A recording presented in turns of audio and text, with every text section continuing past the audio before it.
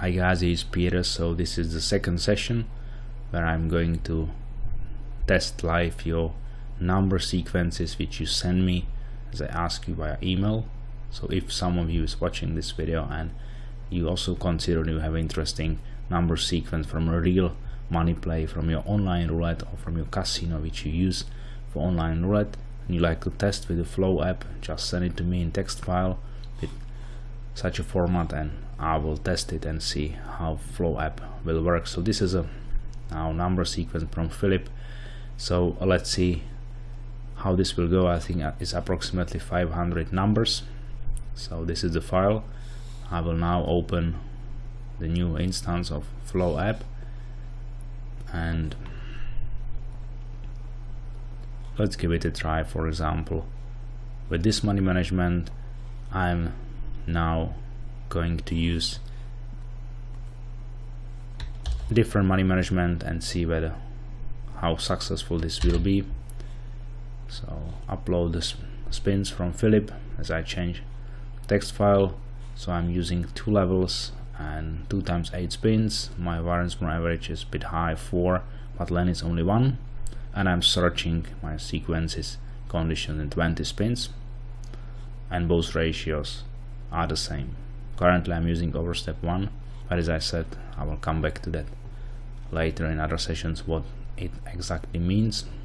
In general, I can tell you then it says some kind of hitting frequency in a spins you search, but it's not so straightforward. It's something like that. So if for example here is 1, it says then search 20 spins, and if you find a fixed pattern which has a hit exactly 1 hitting frequency exactly 1 in these 20 spins, then stop and let's say 1 condition is fulfilled.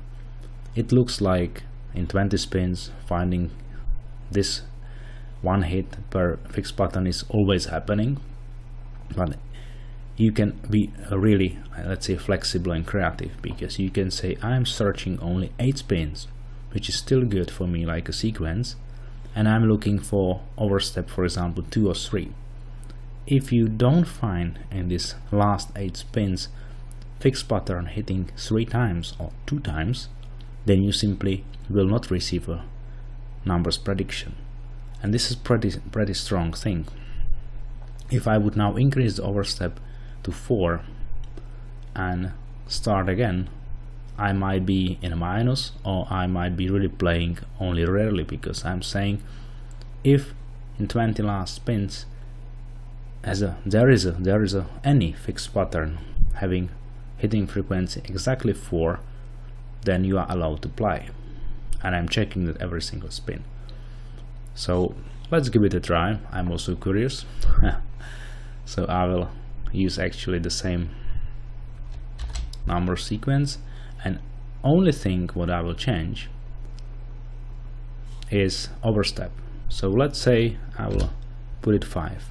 My guess is then we might end up in a minus, we also might end up in plus, but most of the cases we won't play really often. We will probably play because we are testing 500 spins, but the question is how often we play, and we need to play certain frequency, because otherwise you cannot, for example, recover from your minus or so, right? So that's the point. So let's see, this is a really test, like live test, so I don't know the outcome for this setup, and let's see whether the overstep will make a difference. Oh, it is even better, so cool.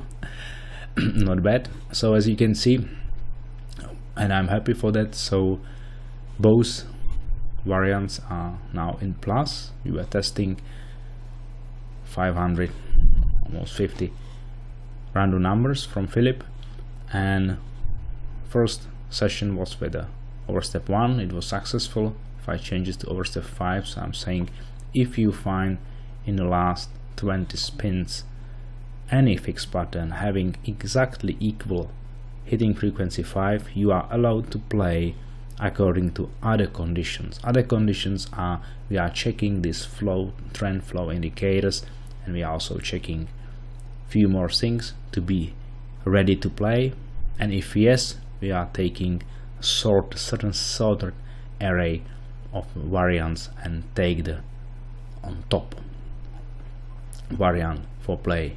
So you can see it's a pretty nice result, small drawdown, very nice profit, 500 spins. I would say very much successful. So thank you very much for watching this live preview of the second number sequence from Phillip, and see you next time. Bye bye.